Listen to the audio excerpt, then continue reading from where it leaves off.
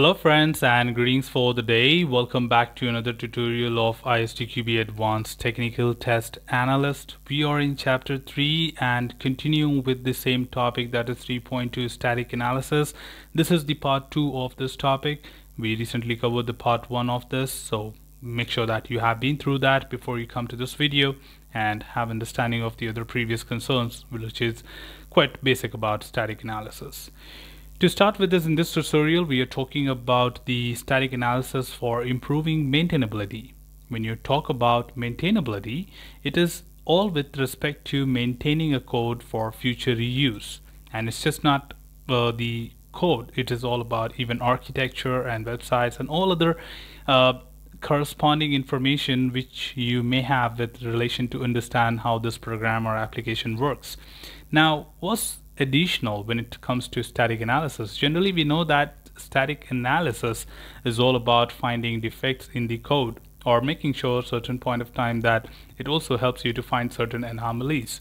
But not only that, static analysis can help you to maintain the code very well, as it requires you to maintain certain expected deviations or diversions from the standards. So yes, a static analysis to a certain extent can also help you to enforce the coding standards and may raise a lot of warning with respect to the code analysis and then tell you that what kind of standards you are missing in your code. Probably when you talk about the comments, alignment and ordering of the sequence, making sure that certain parameters are being used and where it is actually linked to, and a lot of such supporting things which any other person need to understand than the person who has written the code. So yes, the maintainability will be highly enhanced with help of a static analysis tool.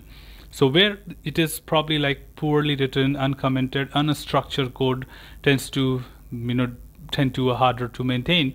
It may require more effort for developers to understand or locate a defect sometime, and probably this is not the developer who has written the code and he might have left the organization. Then it becomes quite challenging for a new person to analyze and understand the issue. So that's where the static analysis would be quite helpful when you're writing it for the first time. This code or this particular tool can help you to enhance your code in order to meet all the expectation to improve the code maintainability by verifying compliance to coding standards and guidelines. That not only helps that person to write it efficiently, but also helps anyone else looking onto that code probably later in the life cycle. So static analysis tools can be applied to the code used for implementing websites as well, to check for possible exposure to security vulnerabilities such as code injection, cookie security, cross-site scripting, and resource tampering, including SQL code injection. So a lot of such things can be addressed.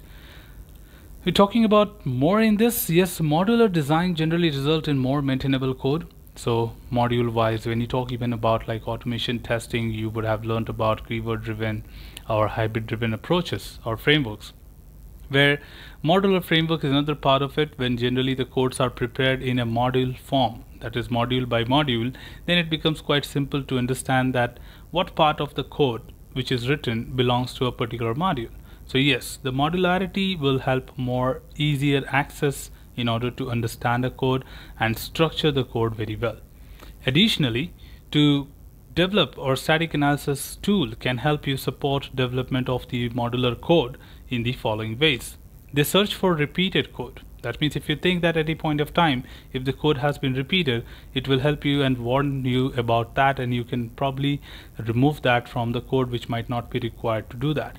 They generate metrics which are valuable indicator for code modularization, where it means that sometimes you think you have written it particularly in order to meet the expectation of the product, but the modularity is not being implemented. Then it will prompt you with a warning stating that at this point you must have modularity being included and modularization of the code. They indicate in object-oriented code where derived objects have too much or too little visibility into the parent classes. So that's quite helpful when it comes to inheritance and polymorphism kind of concept, that you need to have such visibilities to the access of the code or the parent code, or something like calling structures, which might be really important in order to understand that how the codes are linked to each other. The maintenance of a website can also be supported using static analysis tools. Here the objective is to check if the tree-like structure of the site is well balanced, or if there is an imbalance that will lead to some of the challenges like more difficult testing tasks, increased maintenance workload, or difficult navigation for the user. So when you talk about maintainability altogether, it just makes sure that everything is well defined, well organized, well structured in order to meet certain expectations and certain guidelines.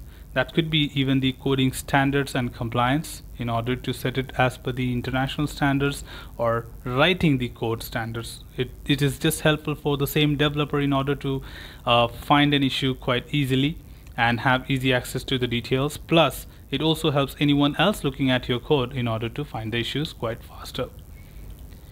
The next thing we are talking in this segment is about call graphs. There's another thing which we need to understand from the integration testing which you could have done in Foundation, where we understood about incremental and non-incremental testing, where incremental testing deals with a sequence of modules in a particular order, whereas non-incremental testing deal with the modules which are connected to each other but does not really follow a sequence. That means all the modules are integrated with everything. But at this point of time, when it comes to such complicated non-incremental integration approach, you may have a calling structure which might be required to understand that how the modules are connected to each other. So yes, the call graphs are a static representation of communication complexity. They are directed graphs in which nodes represent program modules and edges represent communication among those modules. So you can relate it back to your use case diagram, or call graphs, control flow diagrams, or even your state transition diagram which has nodes and branches. Call graphs may be used in unit testing where different functions or methods are calling each other, in integration testing and system testing as well when separate modules call each other, or in system integration testing when separate systems call each other. So you see the application of the call graphs where it is applicable in order to assist define your test cases in order to meet all the expected outcome from the calling structure. So call graphs can be helpful at different levels in order to do a lot of support to you to define how the modules are calling each other at any point of time. Call graphs can be used for following purposes: designing tests that call a specific module or system, establishing the number of locations within the software from where a module or system is being called, evaluating the structure of the code and the system architecture, providing suggestions for the order of the integration.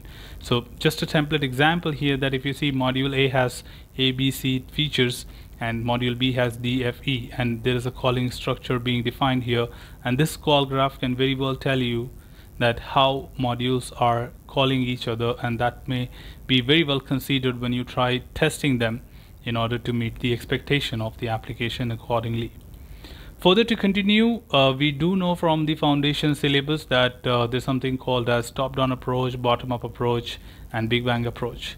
So top-down and bottom are already included in the incremental, but when you talk about non-incremental, we do have a lot of other techniques which we can use at the advanced level. This is going further deeper and more complex codes to deal with.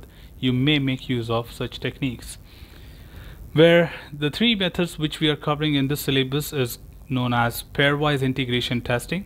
So this is not the technique which we learned in the previous chapter, so please do not confuse with that. Pairwise technique, it is all about the pairing of the modules, where it targets the pair of components that work together as seen in the call graph for integration testing. While this method reduces the number of builds only by a small amount, it reduces the amount of test harness code needed. So with this help of this pairwise, you would see that what kind of two components are working in pair, like to and fro, or making sure that if A can go to B and B can go to A, so then I just have to put them together in order to see the possible outcomes and integration success. So that's what about this pairwise integration testing is. Neighborhood integration test: all of the nodes that connect to a given node as the basis for the integration testing. That means here probably a module A exists and there are a lot of other modules which are connected directly to A. For example, B, C, D, E and now B can reach to A, C can reach to A, D can reach to A, E can reach to A, and E can also reach to all these modules. So that's where we call it as neighborhood integration test, where a particular module is integrated to several other modules directly, and you have to make sure that everything meets the expectation. Nevertheless, we always know about McCabe's design. It's no longer in the foundation syllabus, but yes, here we are talking about the McCabe's approach in order to meet the expectation of cyclomatic complexity with certain components or modules.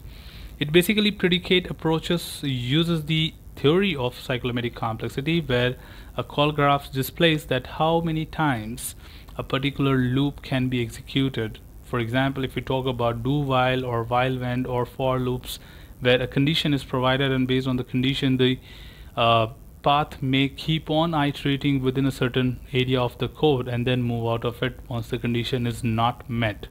So do while is another example of that, where you say do while is less than or equal to 5. So till it is less than or equal to 5, it will continue to operate there. Once it is met, it will move out of that and do the other part of it. So yes, McCabe's design is another part of it, which will be very helpful in order to understand the call graphs and help to find integration issues.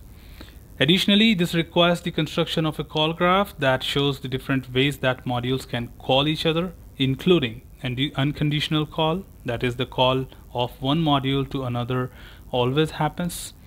Conditional call, the call of one module to another sometime happens depending on the condition if it is met. Mutually exclusive conditional call, a module will call one and only one of a number of different modules at any point of time. Iterative call, one module calls another at least once but may call it multiple times. And iterative conditional calls, that is one module can call another 0 to many times again. So yes, after creating the call graph, the integration complexity is calculated and tests are created to cover the graph. So on top of call graph, you will apply your certain techniques like cyclomatic complexity, path testing, or statement or decision coverage accordingly. So call graphs are not just helpful in order to determine the complexity and dependency of a code. It also helps you to derive certain areas to test cases or prepare your test cases more efficiently in order to test a particular functionality of the module. So yes team, that was a really big thing, a big tutorial for this topic, but yes, it was important for you to give you a justification in order to understand what exactly this concept is all about. So that's where we talk about the call graphs, and this is what we have to deliver from this particular segment of the tutorial today. That's all from this particular tutorial team. Should you have anything else, feel free to comment below. I'll be there to address your queries and answer them well. Till then, keep learning, keep exploring, keep understanding the context. Thanks for watching the video team, and happy learning.